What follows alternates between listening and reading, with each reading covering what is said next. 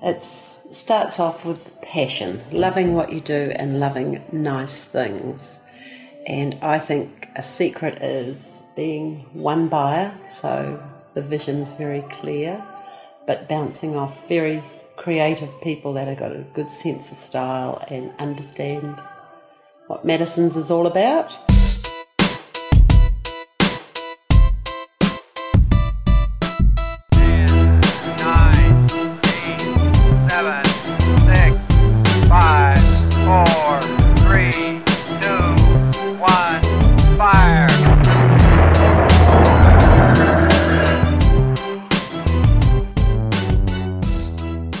This is the Ryan Marketing Show, and you're listening to episode 63 of 100. Today on the show, I'm joined by Trish Wallace from Madisons in Napier, a boutique flower and interior design store. Great to be here and have you on the show, Trish. Thank you, Ryan.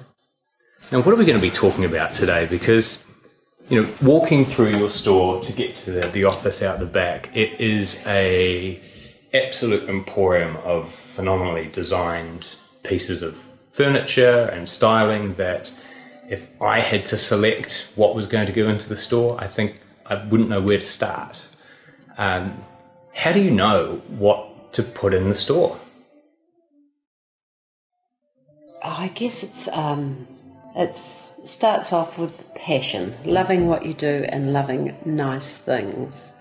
And I think a secret is being one buyer, so the vision's very clear, but bouncing off very creative people that have got a good sense of style and understand what Madisons is all about. So I think that combination makes Madisons a bit special and interesting. So part of it is what you're selecting to go into the store? Yeah, there's a lot of product out in that world, and I think you still have to have a vision so that it all works, otherwise everything would be fighting things. And Madisons also, you might have noticed when you came through the store, there's not a lot of colour. I didn't notice that. So it's about form, and each piece sort of does actually blend in, because you won't see a big pop of colour. It's a colourful world out there, so when you walk into Madisons, I believe it's got a serenity, and you want to spend a lot of time just looking and touching and feeling. So that keeps us alive in the retail sector as in a store, because people love coming into the space and special experience, and we hear that often. So it's more than just the visuals and the look, it's how your store and how the furniture makes people feel. I think so, yes. Yeah. And we're lucky enough to have an amazing building to show everything off to its best. Yeah, there's a lot of natural light that comes in. Yeah. It's a fabulous building. So for someone that's looking to change their living room space and their home environment, and they see things that in here that they think is just amazing, like with clothing, how do you know that when you take it home it's going to have that same feel? Yeah, well, this morning, before you came in, I had been to someone's house and take photos, look, ask lots of questions, what they want to achieve. And with that, I come back to the store, and obviously we can't have everything on the floor, so I have a lot of knowledge of where to source things from and who's got what, and as far as suppliers and manufacturers are concerned. And then I'll get a bespoke story for them and present it to them. What we love doing is just getting the truck and getting it all set up after they've viewed. They come back, this customer will come back, I show them what I'm thinking of. Always ask them the budget first, because we all have a budget, but it doesn't mean to say you can't have a long-term plan, because the one thing we don't want to do is make mistakes. But you know that next year, okay, I'm going to spend another 10,000, and you know it's going to go with what you bought last year or the year before. So everything evolves, and just as we do, so do our spaces that we live in. And yeah, so this truckload of furniture will go to their house, and they'll sort of look and feel it for the evening, and then say, look, we just don't like this and this, but otherwise we all love it. Right, so they get to try some of the pieces Absolutely. It's a big investment. Yeah. Does that then make it a little easier on you understanding not just what they want it to look like, but how they live now and how they want to live? Mm-hmm. Yeah, it's like, well, it's just that investment as well. If you've got 3 young boys, you don't want to have a cream sofa. That's true. But funnily enough, having always had a cream sofa, it's great because you can see when it's dirty and you can tend to it straight away. A black sofa will have the same amount of dirt. So, it's... I think people sometimes are scared off by colours, but obviously if you've got 3 young boys, you don't want white sofas. But Now, from this building here, which is kind of the pinnacle of where I've seen Madisons evolve over the last few years from other locations you've been at, going back to when you first started, what got you into this as a profession? I trained as a florist, so I was a florist in Auckland and had a couple of stores, which that was 25 years ago, and they're still going today, which is nice. And I opened up a furniture store doing home staging. So I started importing furniture to do home staging. And after 15 years, I decided it was time for me to have a different lifestyle. 8 stores, 100 show homes out, and it was time to slow down and enjoy life. So this here is you slowing down. This is me slowing down. This doesn't look like slowing down. Well, I think when you've had 8 stores and you've lived in Auckland and you come to Hawke's Bay and you just slowly build up a business, you sort of do it at a pace that's just enjoyable. Okay. Not without stress, but enjoyable just the same.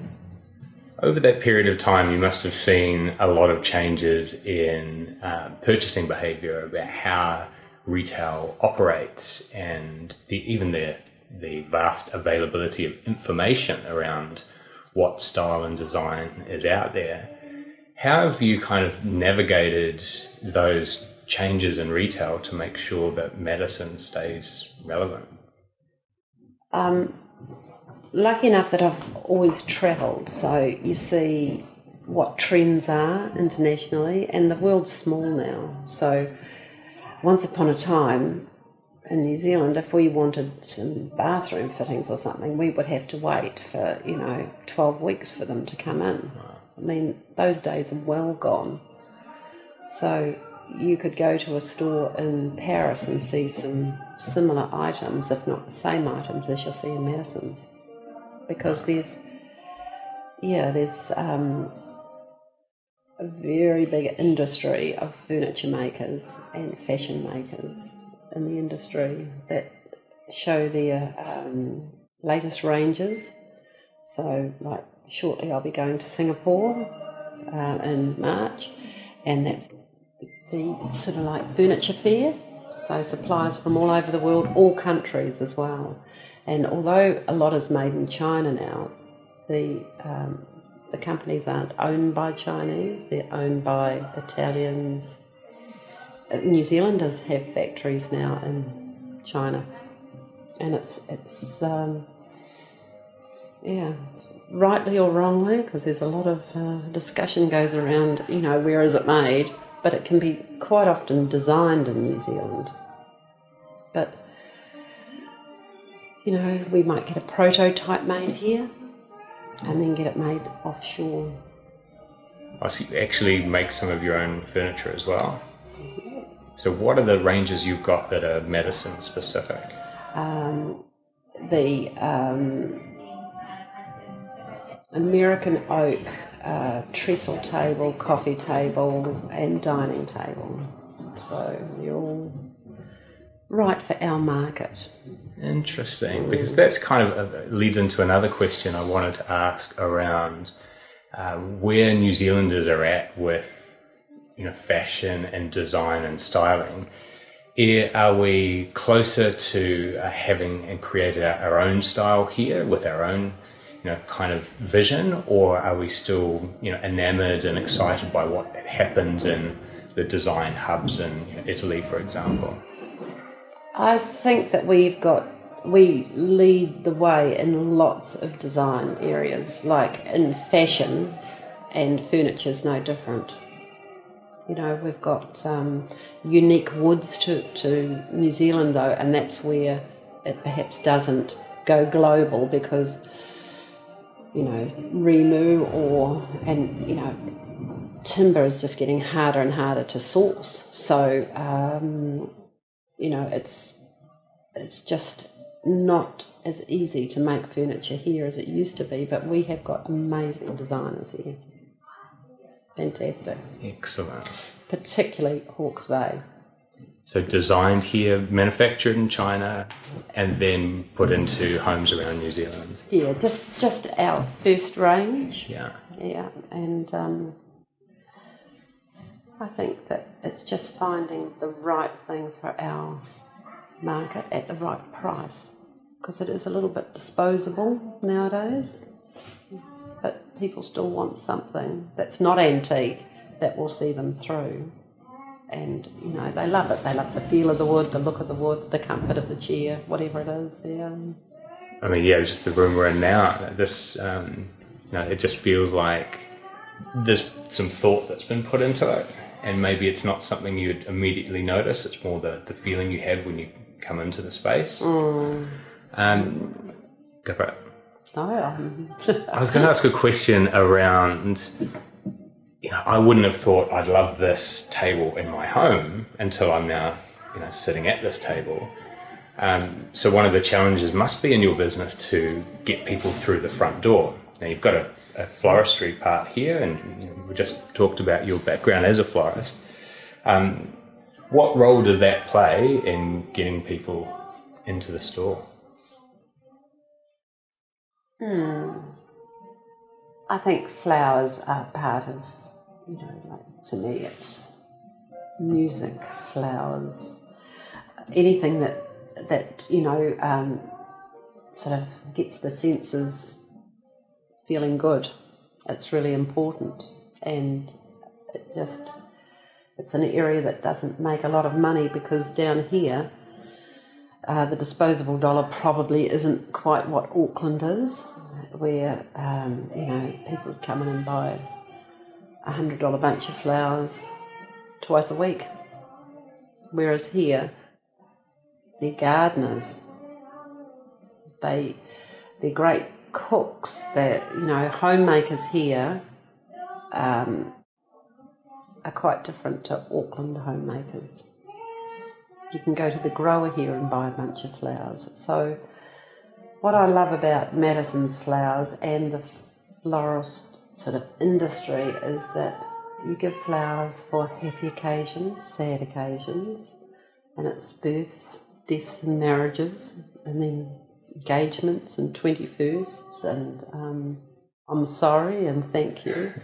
And it's one of those things you don't have to spend a lot, but you give so much pleasure. And yeah, florists don't get given flowers. It's a bit sad. That is true. My mum was a florist. Oh, okay. And on Mother's Day, I do give her flowers. Everyone does on Mother's from Day. Madisons. Oh, do you? And right. She does appreciate the thought. Yeah. And it's just, it makes you feel loved and warm, and it's not like it has to be a big outlay, but it's, It's that thought. Yeah. And reaching those senses. Because flowers will remind you of a time or just like, sort of special candles or music or all those things. Something that reaches your senses is important. Now, you obviously can't do all of this on your own. No, definitely not. And just before we started chatting on the interview here, we're having a brief chat with Renee, who's just started as part of the business. Talk a little bit about the marketing side of it and how you want to kind of use her experience to grow Madisons. Well, I think that it's really important to have that online presence. I mean, that's where we're headed.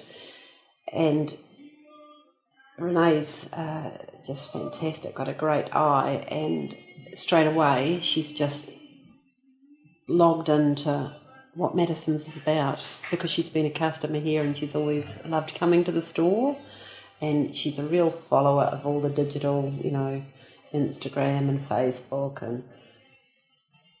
and online shopping. So she has so much to offer, and I just know she's going to take us where we need to go, and already she's getting so many likes and building that online presence.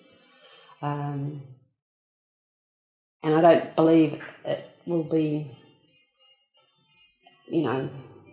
detrimental to how many people come in the store. It'll be quite the opposite, because I think a chair or bed linen is something you need to touch, sit, feel, see. But she understands that a lot of people are doing all of their sourcing online at night and seeing what's new and what's happening out there. So she's going to be a real asset to us. It's a very exciting area, and I think for I guess the challenge and opportunity for a business like yours is that, yes, you've got beautiful products that will lend itself very naturally to social media channels and digital channels, but the challenge part of it is the production values have to match exactly how much detail and work and effort goes into your store, and that can become quite a time sink. So I think Renee's going to be quite busy. She is going to be very busy, and we're lucky because she's sort of got great photography skills as well. So, I think what we have live here in Madisons, she will be able to put that really nicely in digital. Excellent. So I should be seeing more of Madisons in my social streams. I think so. I hope you follow us on Facebook and Instagram. So on that, what is in fashion now? What is in fashion now? Well, I don't know if you've noticed, but like in timber, lots of the timbers now are just sort of more honey-coloured, more sort of Scandinavian look. It's quite nice. It's easy to live with. It mixes with other timber colours, and it's just a nice, gentle colour that eases into any decor, really. And we've got a lot here, and then we've got the sort of industrial steel and the brick, and the light woods go beautiful with that. And once upon a time, everything was matchy. If you had you'd have a Remu dining table, a Remu dining chairs, a Remu coffee table, a Remu sideboard. So all the architraves and scotia and skirting boards in your house would be Remu. And now that's a colour that actually takes light, it absorbs light. So, the fresh palette and the lighter wood is just a bit more soothing. But it doesn't mean to say you can't make what you've got, like not keeping every single piece of old furniture, but just being really careful how you mix things. You can mix anything, old and new, antique, mid-century is very, very popular. The retros come back, everything goes in cycles.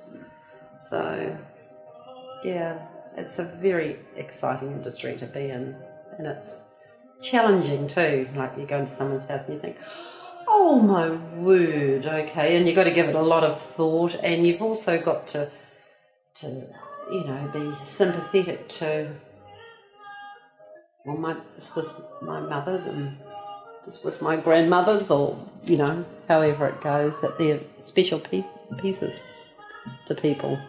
So it is about, anchoring things with a dark rug or something, and you can make, everything's a bit of an illusion, and, sort of you got to just be a little bit clever, and you can pull things together, and that's what we love doing.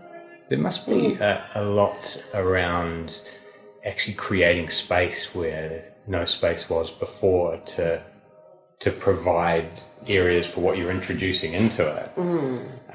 So is there a counsellor element where you're kind of guiding people into a direction to remove things as well before they start adding more in? Yeah, I think it's listening to people and asking the right questions, because it's we all have different needs, and we are all different, and we use our spaces in our homes for different things, What are some of those questions, or where do you start? Well, let's talk about the house I went into today. They're a blended family, which is so common now. So they've got 5 children between them, and they've got half of the stuff from his house and half of the stuff from her house, and they've got it here. So that, through me asking the right questions, well, okay, you've got 2 lounges, so how do you see you using these rooms? Oh, this is going to be our room, and the kids are going to have that. So are we going to put all of your older furniture into the room where the kids are, so you're not going to be, on their case and, making your own life miserable? That's a good idea. Okay, so, and it's just working your way through what their needs are, really.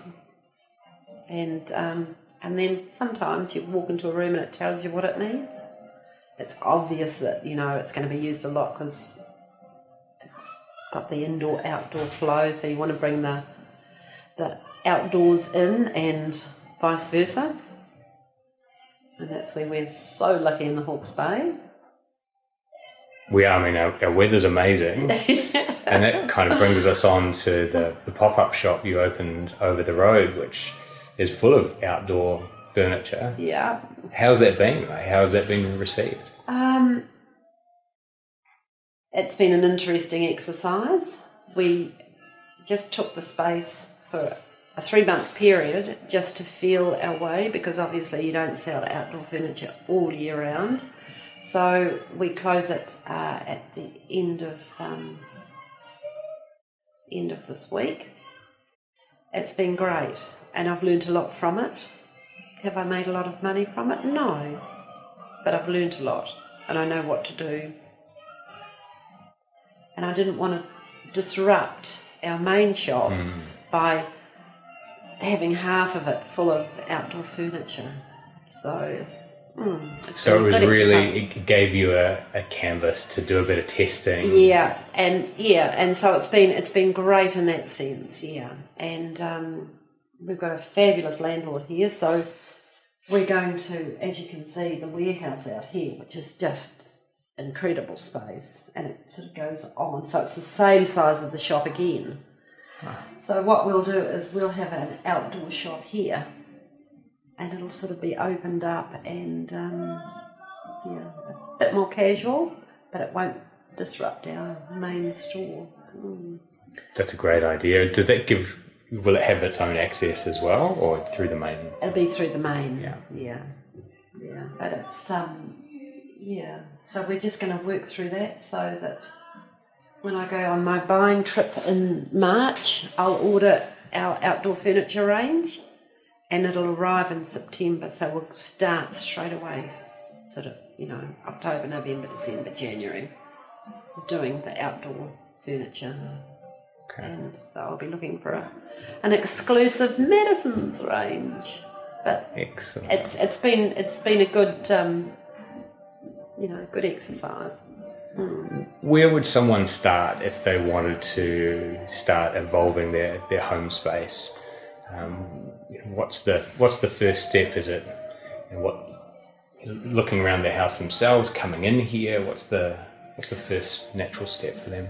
I think most people, they might be sitting in their lounge suite and think, oh, this lounge suite is so revolting, it's so lumpy, or we've had this for 15 years and I just hate it. Now that might be the wife that's saying that, but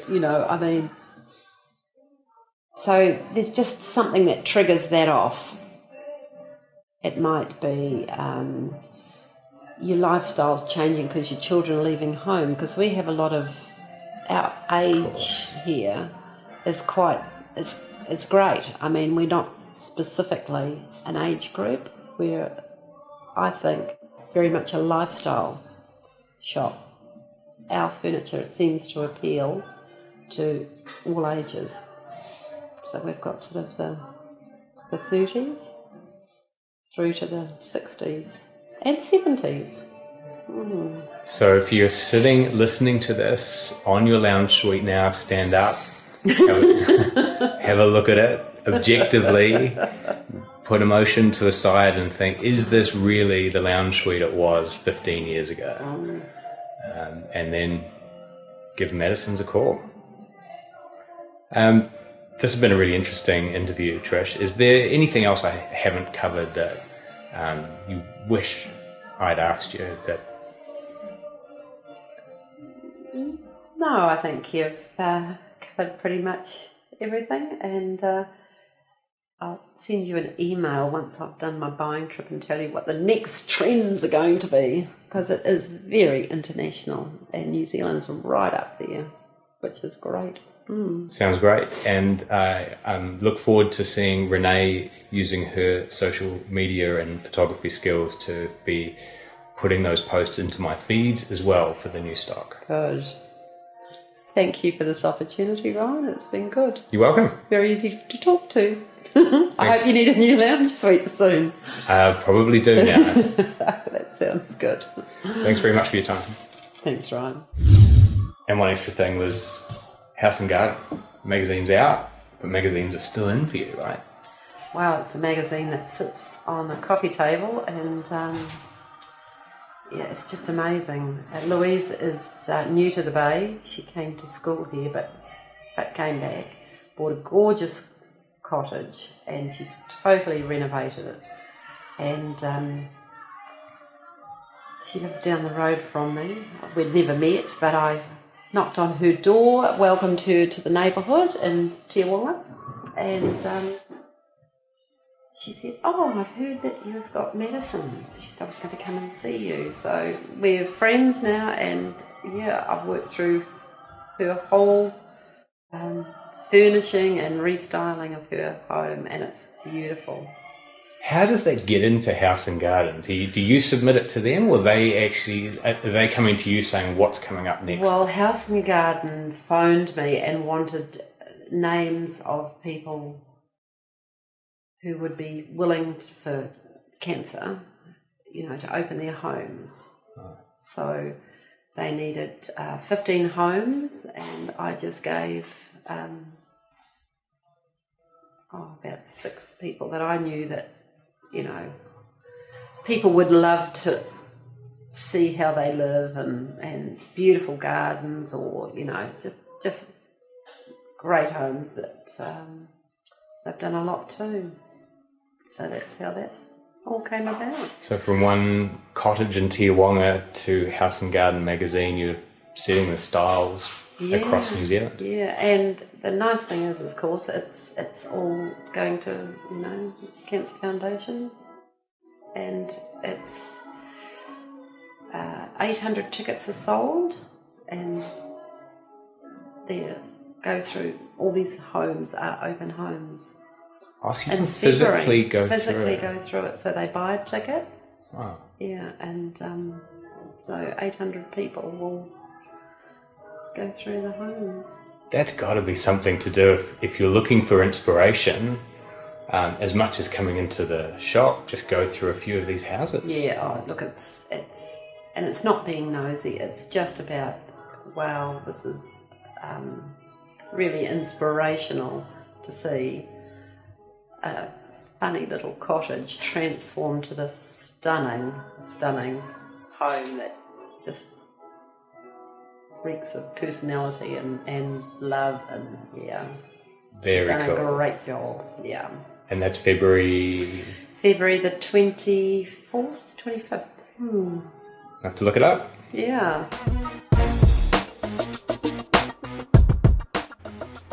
If you like this episode, remember to subscribe for free on iTunes. Simply search for The Ryan Marketing Show in the iTunes store.